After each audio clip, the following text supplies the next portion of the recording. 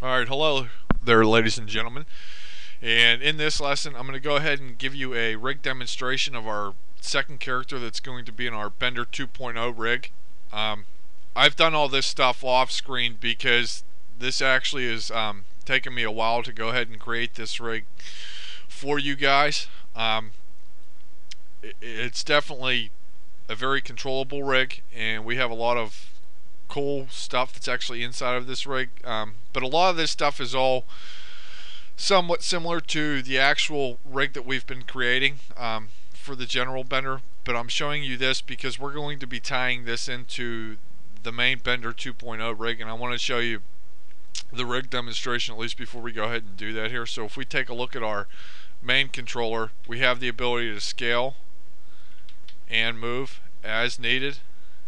Okay, but we also have an animation level, we have a rendering level, and we have a bite my shiny ectoplasmic gas level, which is going to be for our animation, or whenever we go to render it out. Let's go ahead and turn that back to our animation level here. We also have a drinkable beer, okay, which is scaled to the rig, but it's not actually parented to the rig. And it's done for a reason, because let's say that you have a scene, or if you want to do an animation where he's going to be drinking his beer, you have that ability to go ahead and do that. Okay, so let's go ahead and turn that drinkable beer off. We also have a smokeable cigar, which you can, parent to the rig, or do whatever you want. And you can see that it's not actually parented to the global control except for in the scale constraint, and that's so that you can basically animate that cigar as you want. So let's go ahead here and turn this off. Jump up here to our second control level. We have a rotate X, Y, and Z channel so that you can do whatever you want with that tail, but you also have a tail wiggle control. So if he's obviously dead and floating around, you can animate that tail as you want. Okay, let's jump up to the third one here. Let's go ahead, and we obviously have the control to go ahead and open our door here. But you also have a control to go ahead and turn on your inside beers. Then you also have a control to go ahead and smooth out that ectoplasmic beer.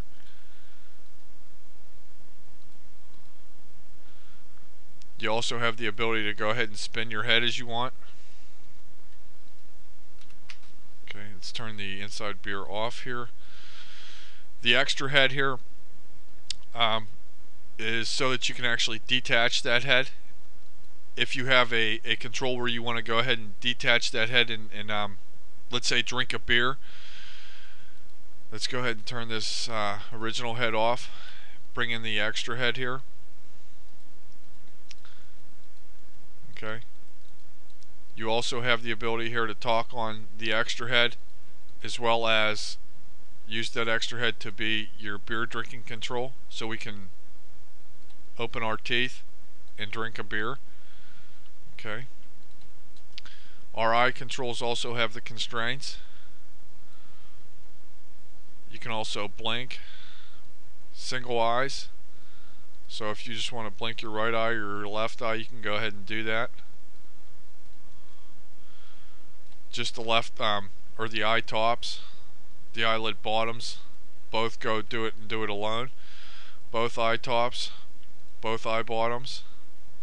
The anger top, you also have the control to go ahead and zoom both eyes or individually, as you can see here.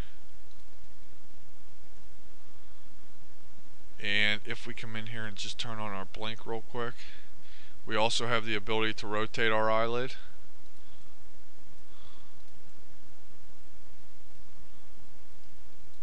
And for both of them. Okay, and the eyes will either follow the world, which means that it's basically going to be a free eye connection. So if we go ahead and move our head, go ahead and move our head, it's locked. And if we go ahead and turn this off, which means that it's independent, it's now going to not follow the head, nor will it actually follow the rig. Okay, so let's go ahead and take this back here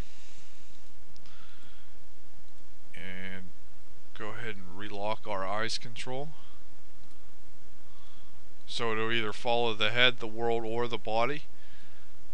Okay.